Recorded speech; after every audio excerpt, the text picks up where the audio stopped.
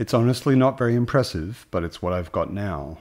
But it'll get a lot better.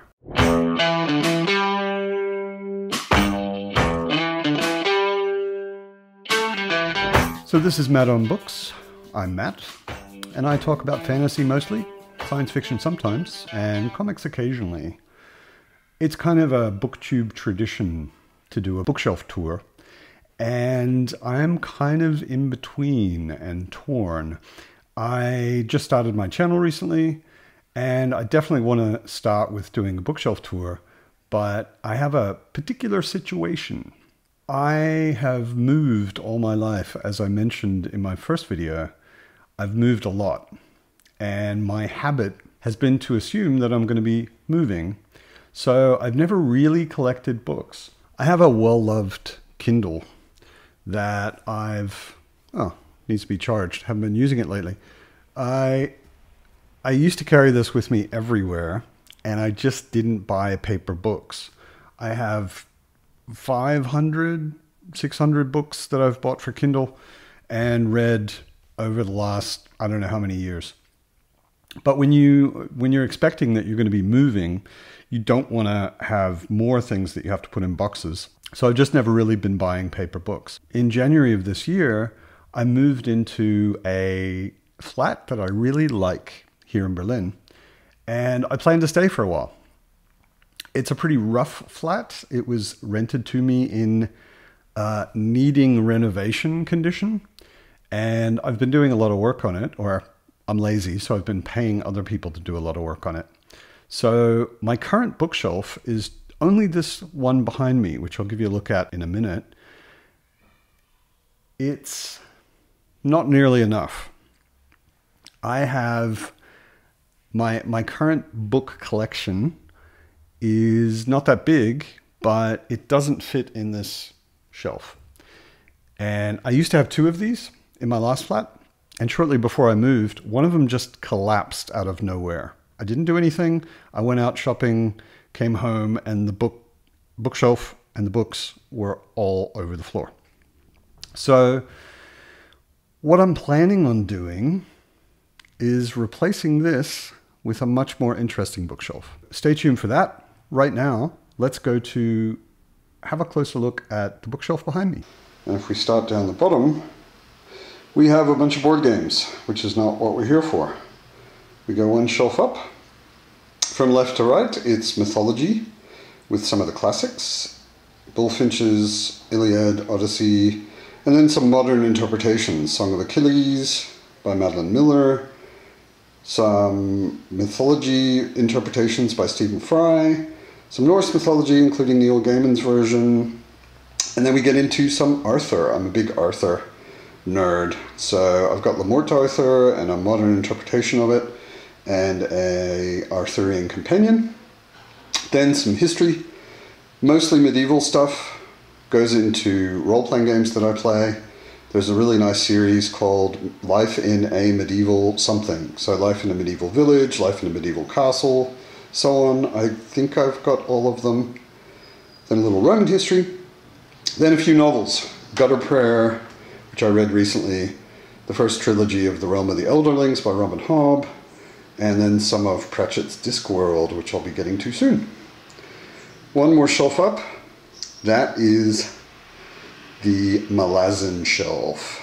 From left to right, it's about half of the shelf, a bit more than half of the shelf is the first 10 books, the Malazan Book of the Fallen, and then the rest of it is Malazan as well, but it's Stephen Erickson and Ian C. Esselmont books, which are extra books in the series. Go up one more. That's Stephen King on the left, Salem's Lot, Stand, the Dark Tower Companion, and the full Dark Tower series, and this is my replica Colt Dragoon, 1860 Dragoon. I was inspired after reading The Dark Tower to try and get a gun that looks like Roland's. This one is a replica. It does not shoot. It can't be loaded. If you're a gun purist, a gun nerd, do not at me. I'm aware this is a front loader. This looked to me like the big heavy gun that Roland Deschain would have. And then some Thomas Covenant, a modern edition, and Dune behind my Thinker statue, which is obviously from my intro, and then some classics, Jack Vance, Mervyn Pike, the beginning of the Gormenghast series, the Elric of Melibene, first hardback of the new version, and in the corner, Chronicles of Amber by Zelazny, which I love. Up there is some role-playing stuff, bunches of role-playing books, and then right up the top is a I don't know what to do with everything kind of shelf, where I've got some junk, but also 2 editions of Lord of the Rings, and then some role-playing stuff, and some comics, and some heraldry books, because I'm also a bit of a heraldry nerd, and then some art books. Simon Stielenhag, probably pronounced Simon Stielenhag, is amazing. And then right up the top, my Mandalorian helmet, an award I won at work for designing good stuff, and then some more board games that don't really fit anywhere else.